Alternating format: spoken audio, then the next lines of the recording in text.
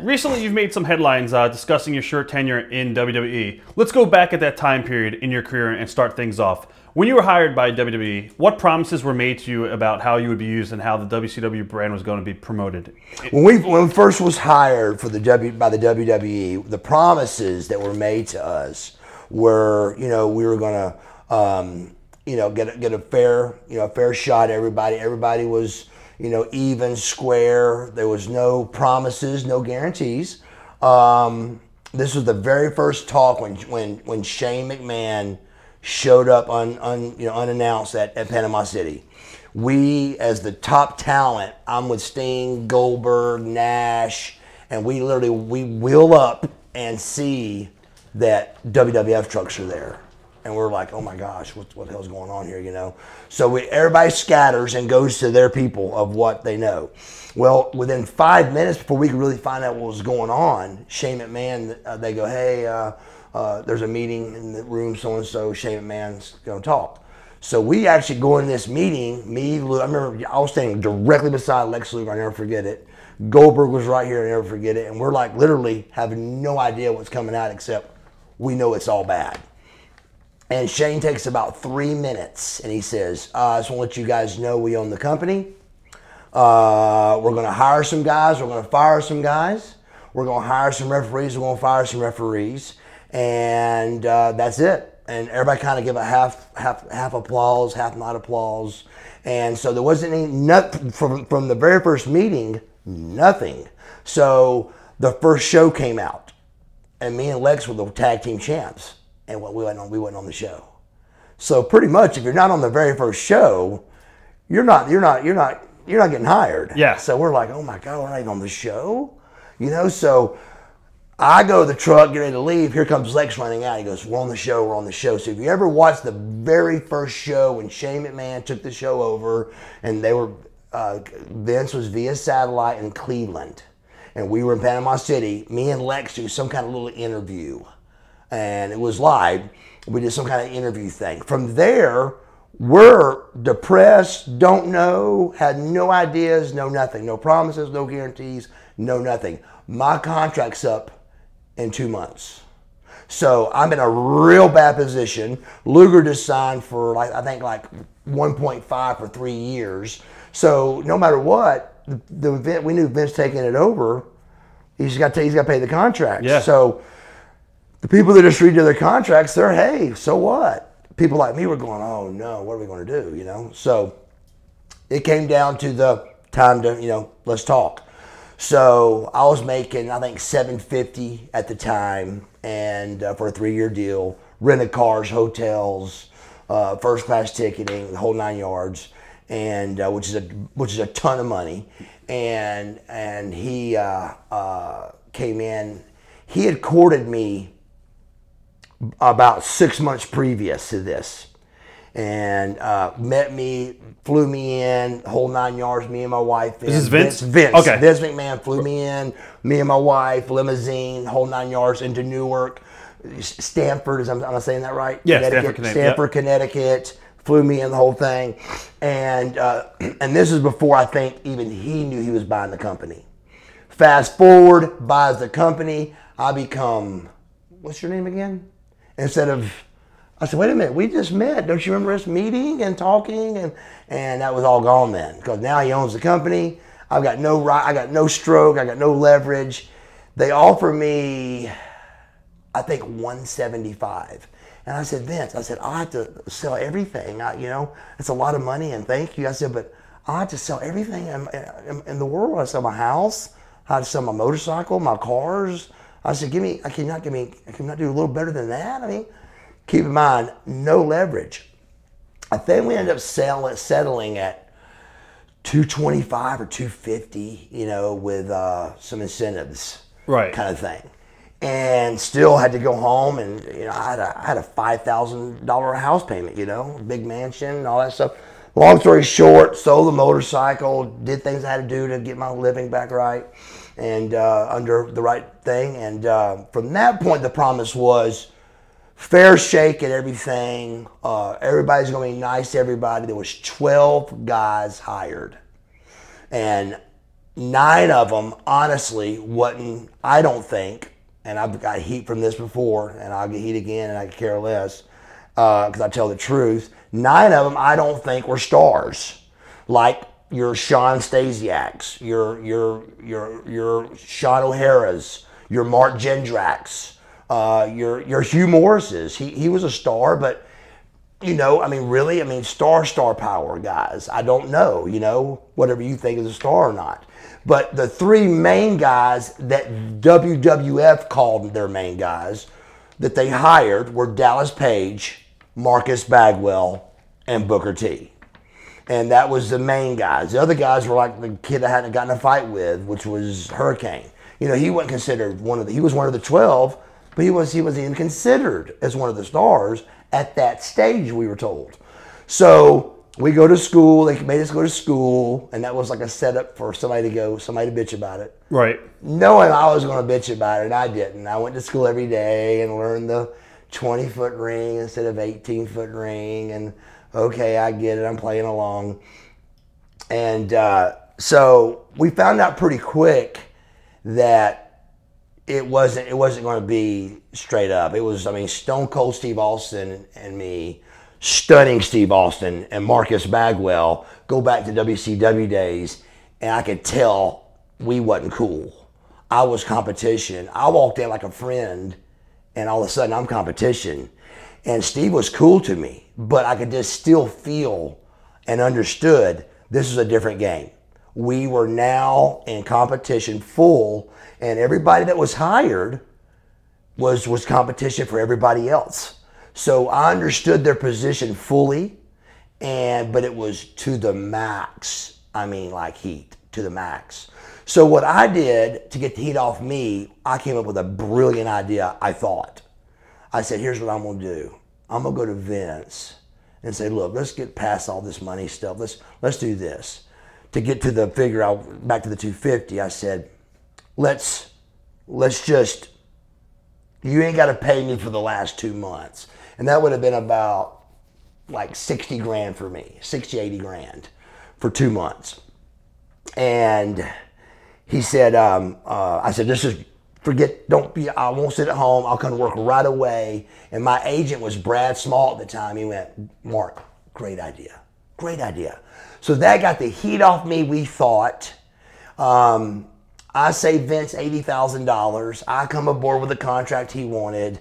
Because $225 when you're 31 and you're Buff Bagwell, you're still going to be a millionaire because I'm such a baby still. Yep. I'm in the prime of all of it. So let's suck hind tit for $250 over here, a ton of money still, knowing you're going to be in the $500,000 range in a few years and be one of their main players. You're in shape, you're healthy, you feel good. Let's get over as a team, as friends. So I did so and was fired in 2 weeks. So it was pretty rough. Me and Booker knew it though. We wrestled a house show and tore the house down like me and Booker have done 10,000 times. And then the next night we were main event on Raw. And what people don't realize is 7 days later, Raw was in Atlanta. Backyard of Ted Turner. And nobody really remembers that. And every time they got a question like, is this true and is that true? I tell them that and they go, wow. I said, think about it. Why would you not wait 7 more days to put Buff Bagwell and Booker T as your main event? You would have been over. Over like Rover. So instead, he puts us in a bad situation. We go out there and have a horrible match and get booed out of the building. Our announcer gets booed. Shane gets booed. Stacy Keebler gets booed. Me and Booker go out and nobody talks about our match. Nobody calls a finish for us. Nobody does. So that at the end of the match, when we realized it was a clusterfuck, they came up and they took the heat. The WWF took the heat for it because Johnny Ace he thought their guy, which was Pat Patterson was going to go do. He did the main events.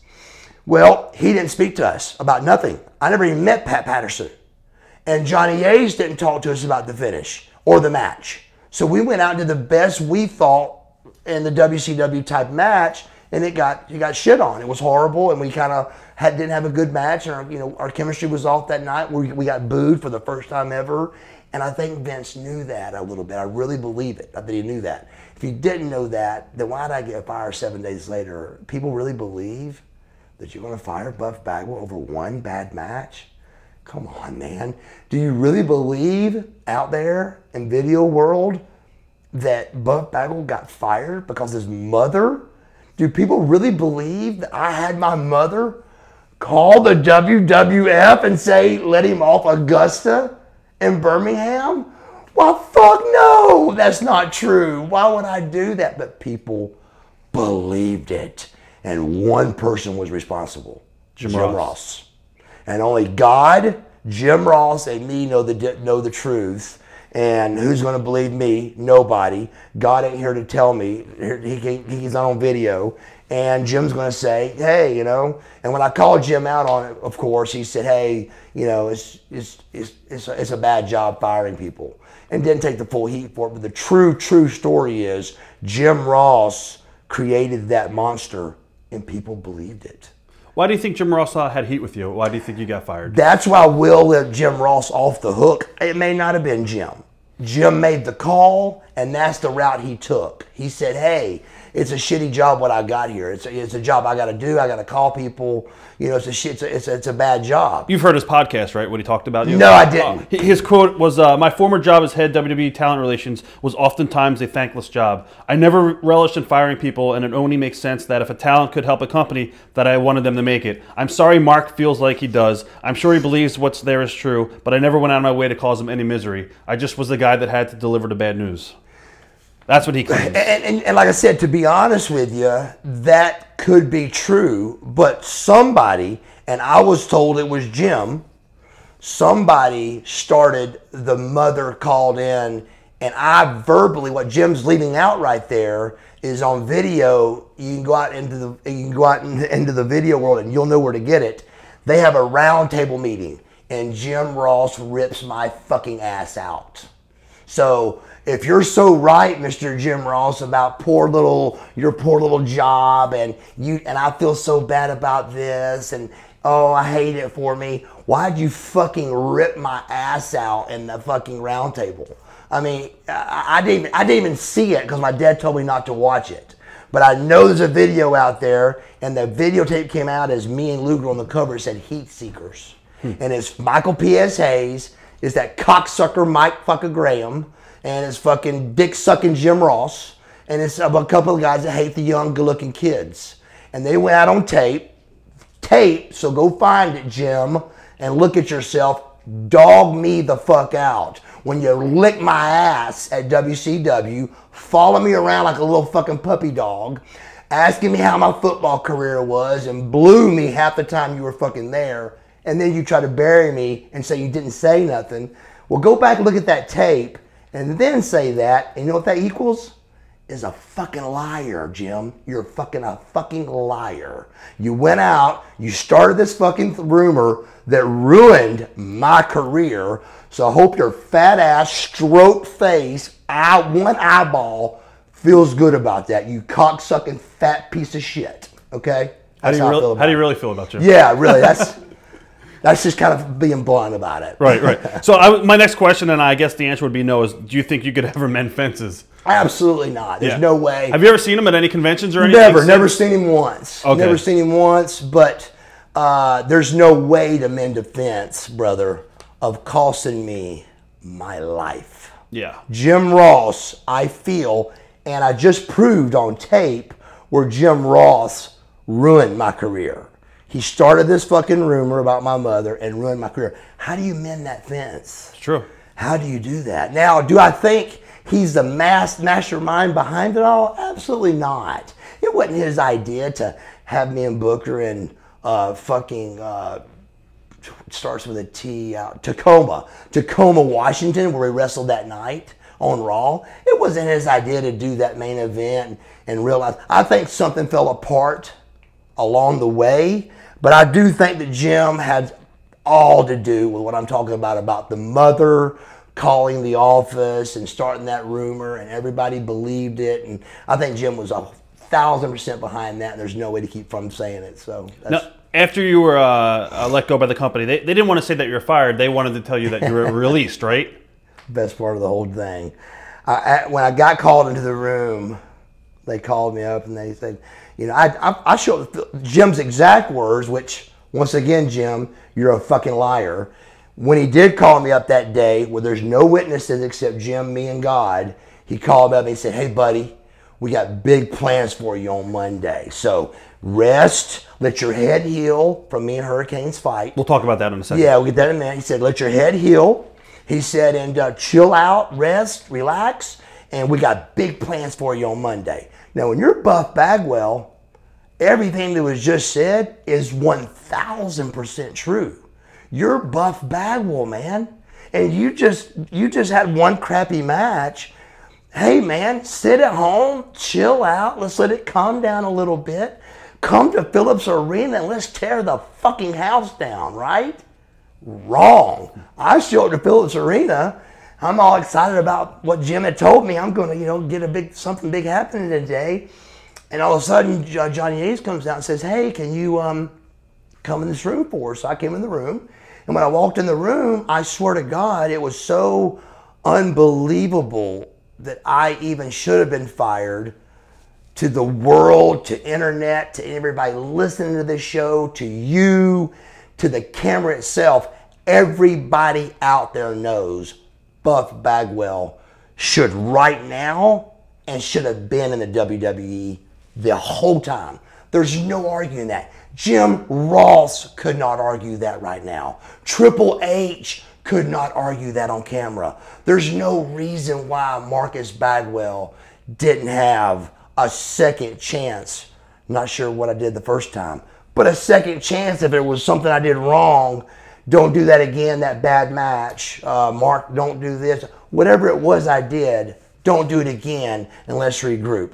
I've got a million texts, a million emails, a million people over this 15 years that have told me that. So it's really a very sore subject with me, you know, that he's done that. But when I walked in the room, Johnny Ace finally calls me in. I go in the room, and it's Vince, Jim Ross, and Johnny Ace. And I swear to God, I did not think I was getting fired. I had no idea. I was like, oh, what's going on? I guess they want to talk to me about part of the show tonight, you know? So I'm sitting there like Buff Bagwell would be sitting going, hey, what's going on? And all of a sudden, Jim starts kind of talking. And as he's talking, I'm listening, you know? And I go, wait a minute. You're getting fucking fired.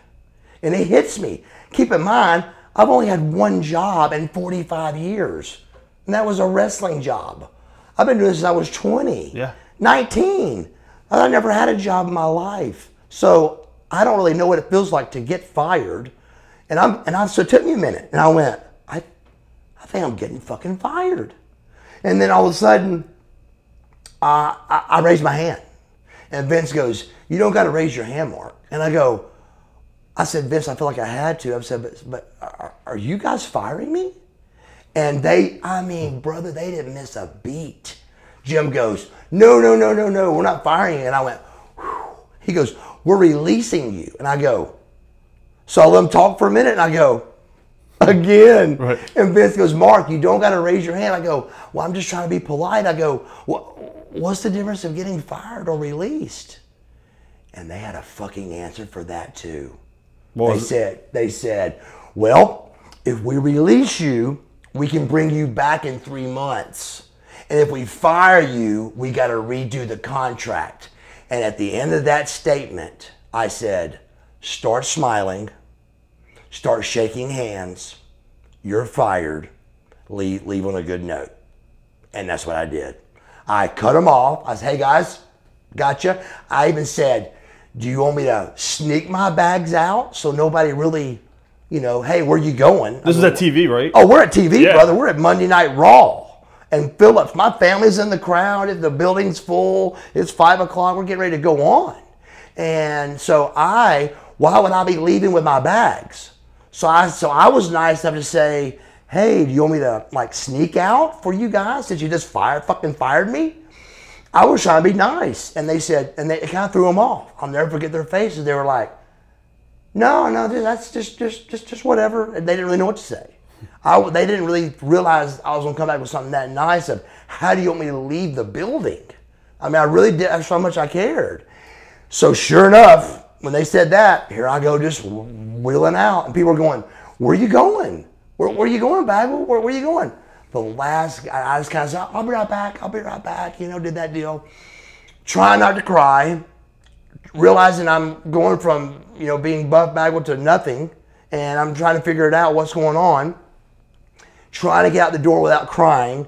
And the last person I see was Chris Benoit. And he just had neck surgery. So he was outside, actually. I was trying to get to my car without crying. And he had pulled up in his car with his wife driving. Past his, right. The wife that everything went south on. And so he comes up and he said, where are you going? And so I did tell him the truth. I said, man, I just got fired, dude. He went, what? And I said, dude, I to be honest with you, I don't know. It's bizarre. I'm just out of here, you know. Got in my car, called my parents, and I said, you guys can come home. And they go, what do you mean? I go, I'm home. And they were like, oh. So they fucking left the seats, got in the car, and that was it, bro. And then the rumor of my mother got me fired from Jim Ross started, and it stuck like glue. Yeah. People really, to this day, 15 years later, up to a year or two ago, every interview I did asked if that was true or not. And what was the premise of that? That she called and didn't want you to work in that town? Supposedly, my mother called to get me out of those cities to let me rest. Because of the fight with Shane? Because of the head. I had already worked Booker T in a house show with my head. I had already worked Booker T on TV for the first match of the Invasion with my head. Why would I call and cancel 2 house shows? So I can prove it being a crazy, stupid lie easy, but I can't prove it was Jim. But I think it was Jim, and I think I just proved to everybody in the world, if you just watch the round table and what Jim said, he's lying to us right there, and he's lying on the round table. But regardless of whatever the reason was, it stuck like glue. So bravo on whoever thought of the lie, because it fucking stuck. And man, like I said, for 13 years, people would call me and go, is it true about your mother? It faded off from, why did your mother, to, is it true about your mother? But buddy, it stuck. And I could not shake it. And my only comeback every time was, dude, think about it for a minute. You're Buff Bagwell and you think they're going to fire you for a bad match? Right. You really think they're going to fire you because your mother called? Well, fuck no, they're not. They're going to say, tell your mother to quit fucking calling us, you know, and get your ass to the town or whatever. They're not going to fire you over that for a 10-year run that they could have had me for in the prime of my life, in the prime of my body, everything. So they jerked away my whole career, you know, really pretty right there underneath my feet. Looking back, is there anything that you could think about? Like, could you have done something, or could the only thing was I was real fucked up. I was definitely fucked up, but on gimmicks, you mean, or yeah, on pain pills, drinking, that whole thing. But you know, we were fucked up at WCW too. So everybody was. Right. Everybody. I mean, not even, there's no names to be called because everybody was doing it. It was just literally come in this room and didn't know I was getting fired, and I was fired and left. Right. In Atlanta, Georgia. Wow. So. And when you were in gorilla position, I think they told you not even to look at the camera when you walked down the. I got up in Tacoma. We got up there, got ready to go and everything, and already me and Booker know something's up. Because why would they put us in Tacoma instead of Atlanta? Yeah. Why not wait 7 days for the big invasion? So we already know, we're sitting there talking like this, covering our mouths, but we can't say anything. But we know in Tacoma something's up, because why would they be doing this? But nobody's going to say nothing. We're main event on Raw. We know we're not main event. We're not main event material at this stage. There's no doubt about it. I may not ever be main event material. But I definitely wasn't main event material then, ever. So we knew something was up to put us in main event in a different city 7 days before Atlanta. So we knew right there the wheels were coming off. So we get up to the go position, and Booker goes out first, and just the biggest booze I've ever heard. And I'm next. I'm thinking, oh my God, this is brutal.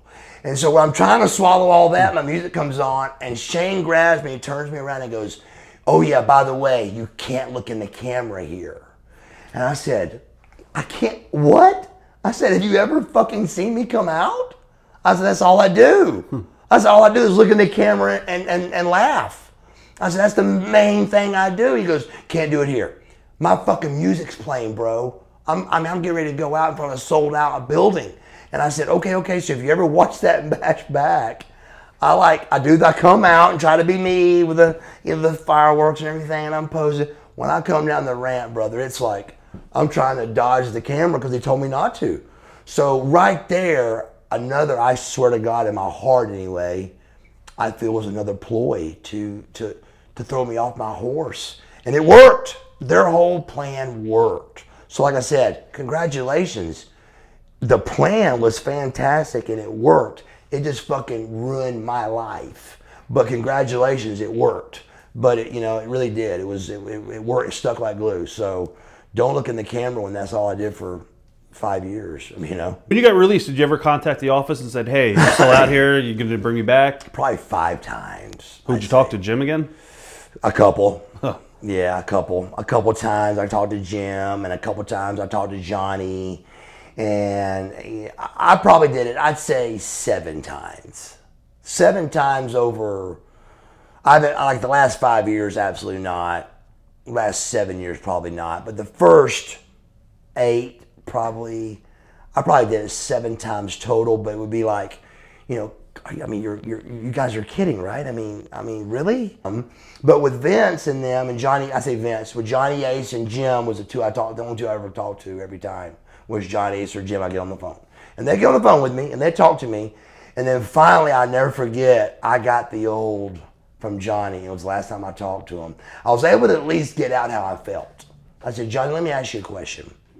I said, why is it that y'all taught us that being bad was good?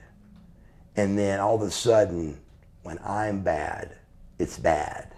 Why? Why is it I got this much heat that wrestlers would kill to have this much legitimate heat that y'all could do something with and you know it, and you're not going to hire me and let me do something with it? Tell me what I've done. Tell me, man. And he goes, Mark, you're exactly right. So the only time I really felt like I got anywhere was that one Johnny Ace phone call. And it was, that way. He goes, Mark, you're right. Great analogy. I don't know why. They all played, I don't know, but Jim was actually kind of mean to me every time. I say every time, 2 times maybe. The first time I was told to call back in 3 months. So when I called back, Jim did the old, hey, Mark, with a deep breath. And I go, Jim, I'm calling you guys back because you told me to call you back in 3 months. And it's been 4 months. I even knew y'all didn't want me to call you back, but I'm doing what you asked me to do, so I still did what y'all asked me to do for you. You asked me to call you in 3 months. It's been 3 months and 3 weeks, and I'm doing what you asked me to do. And he was just very, hey, we'll call you if you get a chance. I went from Buff to Mark. We'll call you Mark when we get a chance, and da-da-da-da-da-da. And that was like one of the calls. And then, like I said, every couple of months, every year probably would go by. I'd go, wow, are you fucking kidding me? Really? Why am I not there? And it just always ended in a negative phone call. What are your thoughts on why DDP never made it up there? Was it his age or the way he put his matches together? If I knew, I kind of wish I could give you a good answer on this, but I can't, because if I knew why DDP didn't make it, I'd know why I didn't. So I've got no idea. I think at that stage, my true honest opinion is, at that stage, they just said, let's just get rid of all WCW guys and be done with it. I believe Booker made it because he's the best black wrestler in the world ever seen, period. He was it. Think about it. You can't name a great black wrestler, and Booker T was fantastic. He was a great wrestler. He was a great talker. So I think he overrid the WCW thing because they needed a great black wrestler, and he fit into it. He was perfect. He was the best. He's one of the best workers ever. He could talk great, and you can't name 2 guys right now. Junkyard Dog, are you kidding me? He had a great gimmick. He couldn't work. Booker T was perfect. He was a perfect candidate. So I think that's why when people go, well, he was WCW, I think that's why he made it, was because they needed a guy like him. And he fit into the role perfect. And he was great. He was tall. He was big. He was one of the few, man, that we tried so much to find. You know, he was the Tiger Woods of wrestling. He was it. So I think he made it from that. But I think they really said, you know what, fuck WCW. Let's show them that WWF, at the time still, is the powerhouse. And I think that's why we all went down. You talked in passing about the drug scene in WCW, and then you look back at some of the guys today that might have suffered from different issues they might have had. What are your thoughts on the current state of Lex Luger, for instance? Just talked to him the other day, man. He it rips my heart out, is what it does, because me and Lex were, you know, thick as thieves, best friends, whatever you want to call it. But I mean, literally, like, inseparable. At one stage, I remember being on the road with Lex and him saying, "Do you realize we've made more contact with each other than we've made with our wives this past month?" And it threw me off. At first, I went, "What?" And then I realized he was right. Getting in and out of cars, you know, at the gym, you know, wrestling, you know, we've been on the road a month, and I'd made more contact with Lex than I'd made with my wife. So I understood what he said. So that's how tight we were as friends. And it was me in the passenger seat. Lex was driving, a cooler behind Lex, and Liz behind me. And that's how it was for a good 3 years, you know, day in, day out. So, yeah, so I hate where he's at. He does not hate where he's at. He's in a great place. He feels like, I mean, if you talk to him, I don't know if you've talked or any interviews with him or anything. He's really, man, he is Lawrence Fole. And that's his real name, and that's what he is. But when I see him, it's real hard for me because I love him so much. And he was such a, you got to realize, I watched Lex Luger on TV like you did, but then I wrestled with Lex Luger and was World Tag Team Champs with him. And he was the total package. He did look the best. He was the tallest, best bodied, leanest, biggest guy out there. He was the total package. And for me to see the total package in a wheelchair, it rests my heart out because I love him so much. But with his Christianity walk that he's doing, and I'm proud of him that he's able to do that. He's done more than I was able to do. I've cried more about my position that happened to me than Lex has cried about his position being in a wheelchair. And that's pathetic. So I'm calling my own self out. I mean, really, that's sad. But Lex is just a triumphant of a man. He's so strong, powerful, hate his position he's in. Wish he missed the days of working out with him in the gym and all that, but we're still very close. He's great, great, great guy, and I'll never regret or take 1 minute back from the time we had together, and I love him to death. What do you miss most about WCW? The money, I think. And, you know, really, that's being honest, is the money. I mean, we're broke. You know, we went from being rich to broke. But it was not just the money, man. We were friends. We were up there at WWE. It was the competition. It was a grind. It was, you know, backstabbing. It was at WCW we were on contracts, so it was fun and we had a blast, and, you know, brothership, and it was a lot. It was much different, and but, you know, most of all, it's of course, to be honest, would say money, but I still, it's all of it, man. I mean, you know, I told you, the guy that brought me here today, like one time Eric hauled our bikes professionally, had them hauled to Minneapolis, you know, 40 motorcycles, 40 Harleys, and we rode Harleys from Minneapolis to Sturgis all together. I mean, with a mechanic with us and a mobile home if you wanted to get off and put your bike on the trailer and ride in the mobile home. I mean, that's rock star stuff, you know? Yeah. And you're riding with all your buddies.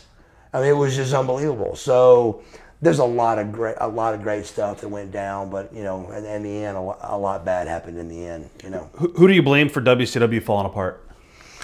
I blame the company. What happened really, what people don't know, and keep in mind, I'm saying something that I don't 100% know. And this goes back to my father saying, believe nothing of what you hear and half of what you see. And I believe in that saying. I didn't hear this. I was told this. But it's what made the most sense, and I've gone with it. And that is when AOL and Ted Turner merged, AOL did not want wrestling. AOL Time Warner did not want wrestling. And so they, at that stage, Ted Turner owned less stock than them. When he owned less stock, very simple, they had more power. We were doing 2 O's and 3 O's, and the NBA Finals was doing 1s. So there's no reason to get rid of it unless you just didn't want it. We still were doing great ratings, but they pulled it and sold us for nothing, and that's, once again, half of what you hear, none of what you see. I mean, half what you see, none of what you hear. You know, it kind of falls in that category again, but I heard it was just like $3 or $4, $5 million that they sold it to Vince for, you know, which is just ridiculous. Now, during that time, Bischoff was trying to buy it, but who I blame the most would be AOL or whoever hired Vince Russo, because I just think Vince Russo started everything wrong. You've made a number of appearances on TNA over the years. What are your thoughts on that promotion, and why do you think it hasn't really taken off? TNA, I feel, was exactly like WCW. I feel like they were exactly like WCW. They were just right there, man, like WCW was for so long. They were right there, and it just didn't glue, and I don't know why. I watched, and I rooted for them, and I even had several thousands and thousands of emails that wanted me to go to TNA over going to Vince. And that blew my mind, but it was that kind of strong and that kind of strength. But if you remember, WCW, we wasn't known either. And until Rick Rude went out and said what they were doing on their show the next week. And we told that show, for some reason, people kind of started switching, and then that's when the power changed, and that's when you had the Monday Night Wars. But I don't know, man. I don't know that answer, and I just know that it felt like when I watched them, that they were just like WCW. Something needed to happen. They were just one click away from being mega stars, and it never happened. Jeff Jarrett, what are your thoughts on him personally and professionally? Did you get along with Jeff? Me and Jeff were really great. I don't know. Something happened with me and Jeff, too, that I don't know what happened. But me and Jeff were great friends all through WCW. I mean, great friends. And to the point where Jeff was, I think, and I think he would admit this, too. I think he would. Jeff was a lesser star than I was at first when he first came to us. I mean, he was, I think a bigger star worldwide. But at the time, Buff had really taken off, and Jeff had kind of was at WWF, and then came to us kind of. But then when Russo came, he really got his push back again. But when he first came to us, I remember him not riding in our cars, and he kind of did his own little thing. But then all of a sudden, man, me and Jeff became great friends. Too Cold Scorpio. Wow. Let's talk about him. Dude, have you guys reconciled? No. Okay. So obviously, I've seen your documentary clip, and we sat down with Scorpio 12 years ago, maybe a little less than that, maybe 10 years, and we did the interview with him. Right. We're the ones who conducted that interview. You are? Yes. Okay. We are. So then I want to ask you the question. Sure. First, let me tell you that anybody that knows Mark Bagwell at all knows that everything I just said was not 99% true. Everything I just told you was 100% true. I swear to God on my whole family that Scorpio's not entire interview, but 90% of it was a lie. Why did he do that? I have no idea. The only thing we held on to, me and my manager, we held on to that whoever conducted the interview paid him to do that. We just so did obviously we know now that's not it. Yeah, we did a normal interview like we're doing with you, and then Great. we asked him about Marcus Bagwell, and that's what he said. I mean, we did Fucking great. Yeah, Like I said in my documentary, for starters, once again, if you know Mark Bagwell, can you imagine me letting a fucking guy tap my wife on the head and say I'm gonna fuck you later on? Listen to me, bro. I'm not saying I'm gonna beat you up, but there's gonna be a fight right there. There's gonna be a fucking fist fight. I may get my brains beat out, but there's gonna be a fist fight if another dude taps my wife in the forehead. It was like he was on crack, cocaine or something, and lost his brain. I do remember the situation. He's telling the truth about that. We went to St. Martin, and this fucking motherfucker probably don't remember this, but they even read the reason why we were there. We went to promote Ric Flair's gym. And it was during Easter, and a lot of the guys were hot about it because we've been on the road for so long. But we went to St. Martin on a paid-for trip. Once we got there, we were like, this is great. all right. So Scorpio, we went down there. I took my wife. He did not take his wife. I do remember there being a first-class seat thing, but we're tag team champs. We're tag team of the year. We're great friends. As far as I knew, we were great friends. There was no problems. Everything was great every time. I mean, me and him were buddies. And then he goes off on this seat thing and listening through the walls at us argue while he's fucking his girl and he'll fuck my wife. And it was bizarre, dude. It was so bizarre. I had to go where I went as a man and tell him on the documentary, like I told him, that the next time I see him, and I'm going to say it again for another video, the next time I see you, I'm walking straight up and knocking your fucking teeth down your throat. So don't try to shake my hand. Just know that if you see me anywhere, there's going to be a fucking fight because you said that much that I've got to defend myself. It's ridiculous what you said. But I want everybody out there to know that it's a fucking lie. I've got no idea what he's even talking about. He did go off the base of a true story that happened of us going to St. Martin, and he got fired right after that.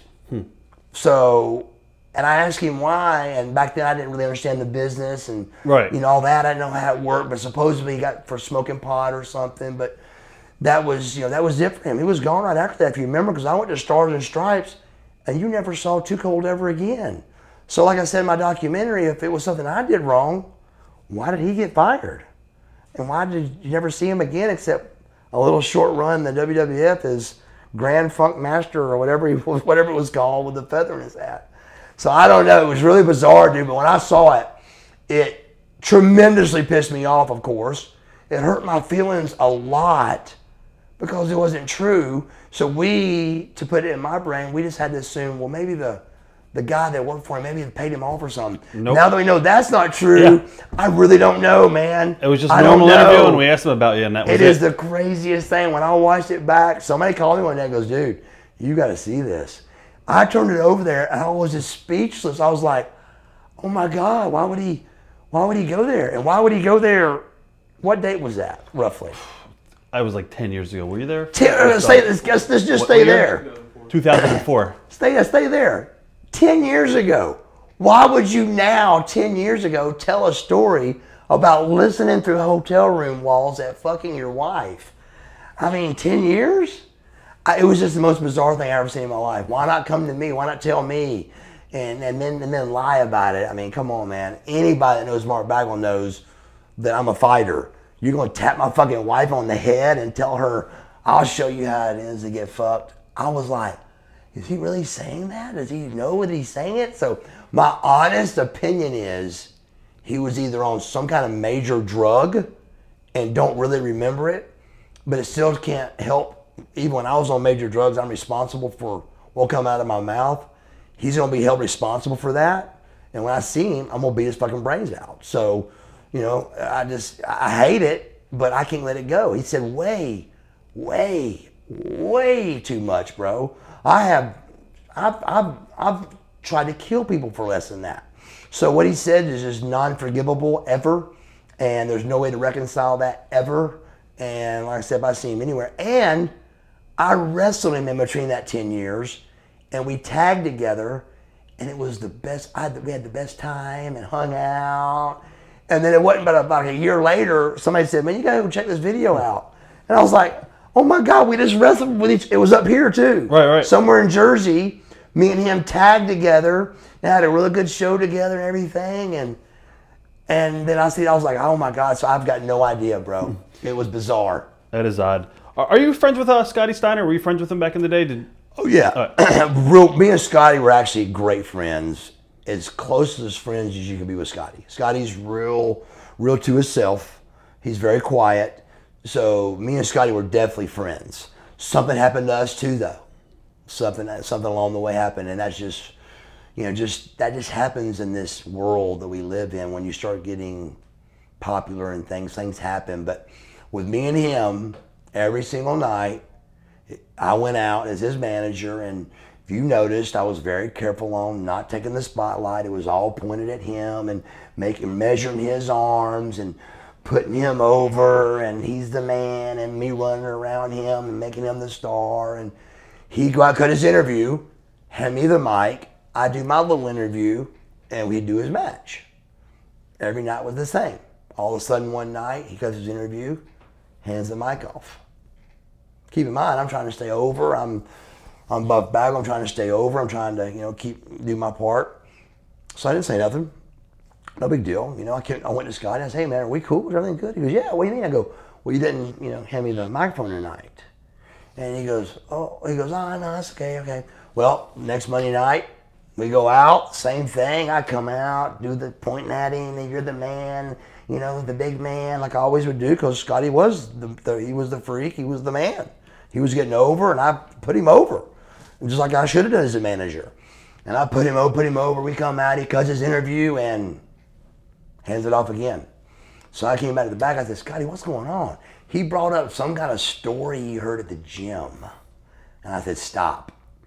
I said, "Bro, if me and you are going to start listening to people outside of this world we're in, we've gone from nobodies at center stage to rock stars, bro. You can't listen to Mark Wallace at the gym saying something about he said, she said." I said, "Bro, I'm telling you right now, we're not going to stay friends a month if you do that, because people that's how people are. Don't do this. Don't do this to us." So he goes, "Okay, you're right. I'm sorry." The very next week, he goes out, cuts the interview, and hands the mic off again. I go straight to Eric, and no heat, no mad, no yelling, no screaming. I went to Eric. I said, "Eric, you know what?" I said, "I'm back healthy. I don't need him, and he don't need me." I said, "So let's just break it off." Eric loved it. Made an angle out of it, had a little angle between me and Scotty, and went to Super Bowl with it, and put the Steiner brothers back together. So we made a good angle out of it, and it was a good thing. But me and Scotty stayed friends through the whole thing. Now that match, I did have to go. Keep in mind, Scotty's he's a freak, so I had to go up to him and go, "Do I need to defend myself?" And that's all I asked him, and he went, "No." And I said, "Okay." So I didn't know. I needed to know if I needed to defend myself out in the ring. I didn't. This was live TV. We're getting ready to do a match together. We haven't spoke. We didn't call nothing of that match together. None of it was called. We didn't go over anything. We just went out. So right before we got ready to go out, I said, "Do I need to defend myself?" And he said, "No." And I said, "Okay." So I didn't know until we locked up if we were cool. Did he take care of you? He did. Okay. And he did. So he locked up. He took care of me, and we've been friends ever since. Who's your best friend in the business? For years, it was Sting. For years and years and years. And then he introduced me to Lex. And then it was me and Lex for years and years. Who are you close with today? I think through the whole storm, Lex. Lex, okay. Yeah. Were you close at all with Eric Bischoff, or just Absolutely. Did you look at him as your boss? No, we were close. We rode bike. We were Harleys, separate Harley rides together and stuff like that. But Eric was not a Buff Bagwell fan at all. He had to. Nash and them went to him and said, "Look, man, Bagwell's really cool. You're missing out on it." Da da da da. And we were out at a club one night, and Eric didn't like me, and I knew he didn't like me. And we was all partying and stuff at the club, and Eric goes, he made a couple of fag comments. You know, every good-looking guy in the world has been called a fag. Well, I've been called a fag 1,000 times. And so the fag thing got brought up, and he fag this, fag that. And I let it kind of go a couple of times. And then finally he said, hey, Bagwell, you know, something about a fag again or something. I said, Eric, hey, how's it feel?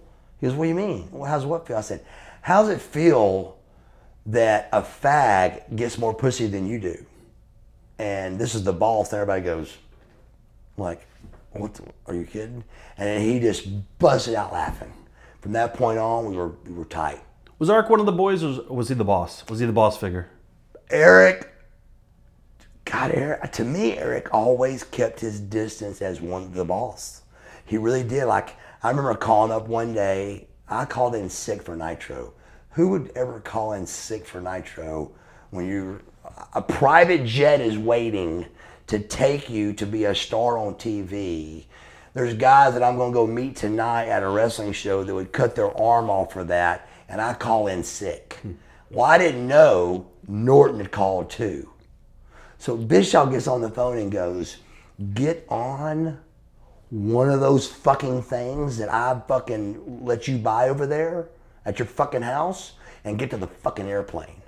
And I said, yes, sir. So so he was the boss to me. Yeah. Yeah. We talk to Tom Zink anymore?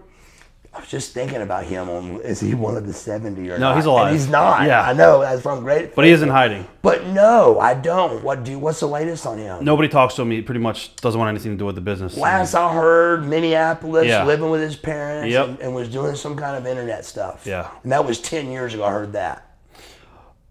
Steve Austin, were you surprised at his success in the business? Not at all, man. Stunning Steve Austin, dude, was one of the best workers in the business. And we knew that going into it.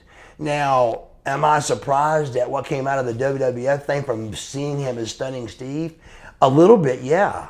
But I think, all that would happen that way. Look at The Rock. Rock wasn't The Rock at first, It took Steve a little time, and then you get a name and a little bit of a gimmick and a little bit of a push, and man, he's fucking done great with it. But Stunning Steve Austin for WCW, I remember him being hurt a lot. Remember I was a rookie. I don't really know. I remember I did a 10-minute match for him one time, and I survived the 10 minutes. And that was huge for me. It was like, 5, 4, him roll up 3, 2, and Right. I kicked out 1, and I went draw with Steve Austin, and that was huge for me. So Steve Austin was considered always one of the best wrestlers in the business. Did Missy Hyatt at all? Just saw her at WrestleCade. She pretty much really helped you out when you first Not pretty much. She got you into the business. Totally got me in the business. Yeah. And told me how to act and everything. She taught me how to keep your mouth shut, don't ask for the money, don't worry about the money, learn the business, shake hands, be